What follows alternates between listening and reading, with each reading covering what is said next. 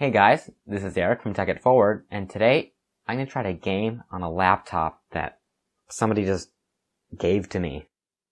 Now, for a laptop that was released in 2005, the Inspiron 9300 actually has some pretty decent specs. It has a blazing single-core Pentium M at 1.6 GHz, it has 2 gigs of RAM, an 80 gig hard drive, and ATI Radeon Mobility X300 graphics, all of which, by the way, are upgradable.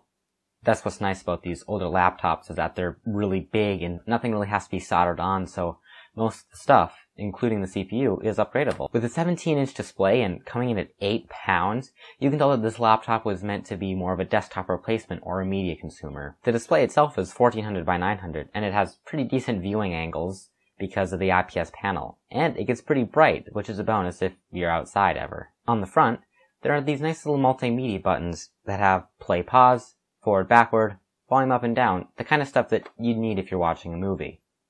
On the left side, there's a DVD drive and 2 USB ports. On the back side, we have a VGA port, a DVI port, 4 USB ports, which brings the grand total of USB ports to 6, which really, I wish modern laptops these days would have 6 USB ports. There's a telephone jack for dial-up, 10100 Ethernet, and an S-Video if you want to go out to TV, maybe watching movies like this laptop's supposed to do. On the other side, we have an SD card reader, a FireWire port, and headphone microphone jacks. There's also a spot for the hard drive, and there's also a card bus slot. Ooh. On the bottom of the laptop, we can see how upgradable it really is. There's 2 little doors for the CPU and memory, and if you wanted to, you could take apart the whole back and get at the video card and upgrade that. I also like this little button on the battery. So, let's look at how well it actually games. Starting off with Half-Life in the 1440 by 900 resolution, we got great results. Our average FPS was 96, and our 1% and 0.1% lows were 70 and 40, respectively. Overall, a very playable experience with no problems. We also saw similar results in Counter-Strike, with an average FPS of 94, and 1% lows to 45, and 0.1% lows to 36, which are both on the Gold Source engine, so I'd expect similar results, but this laptop handled them very well.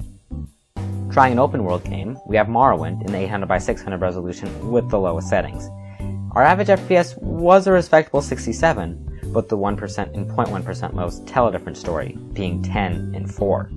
The game stuttered and hitched a lot, making it not unplayable, but it wasn't just a great experience either. For a top-down game, we have Age of Empires 2, running just fine at 66 frames per second, with 1% lows to 58 and 0.1% lows down to 31. Feeling confident in this laptop, I decided to try Half-Life 2 Lost Coast.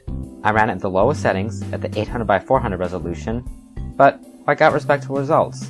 The average FPS was 57, with 1% lows down to 21 and 0.1% lows down to 12. Since Lost Coast is generally more graphics intensive than the base game, expect similar results in Half-Life 2. I was actually really surprised on how it handled Half-Life 2. Trying a newer game, I tested The Escapists, which ran at a pretty good FPS of 42, with the 1% and 0.1% lows down to 19 and 13. But I didn't really notice them as much in this game. This game ran pretty well overall. Ending off our tests, we have Minecraft, which I ran with Optifine and all the settings turned off or down. The weakness of having a single-core CPU really showed in these results, with an average FPS of 75, which sounds fine, but the 1% and 0.1% lows down to 12 and 4 when there were chunks loading in. The CPU really does hold back the graphics card in this game. So, overall, the laptop should be able to run any of the early source games and older just fine. But you'll have to remember it only goes up to DirectX 9, so any remotely newer game won't be able to run. I couldn't even get Mountain Blade Warband to launch for some reason, and it supports down to DirectX 7, but your mileage may vary. So, is this laptop worth it? Well, considering I got mine for free, yes. Anytime I want to run Windows XP or play older games, it does just fine. But if you were to go out and buy it, probably not. You can get newer laptops for very cheap on the used market and Craigslist. But if you happen to stumble upon one and want to play older games, this laptop is very capable. Thanks for watching, I hope you liked it, and I'll see you in the next one.